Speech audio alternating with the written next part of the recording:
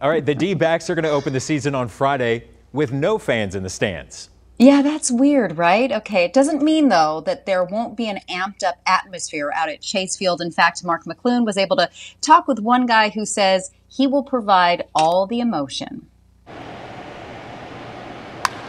Baseball can give us some of the best sounds of the summer, but without fans cheering in the ballpark this summer, Major League Baseball has to get creative.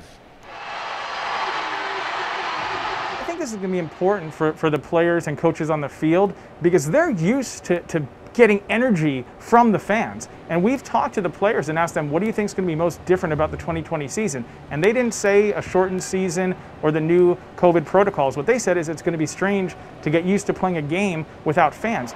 Rob Weinheimer is in charge of creating that atmosphere at Chase Field.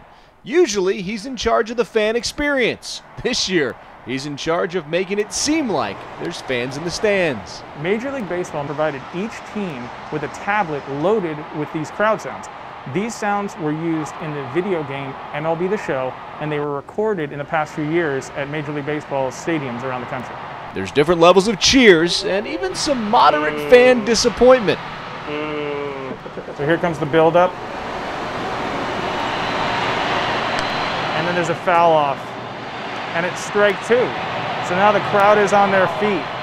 Archie's going for the last out of the game. And he's got it. D-backs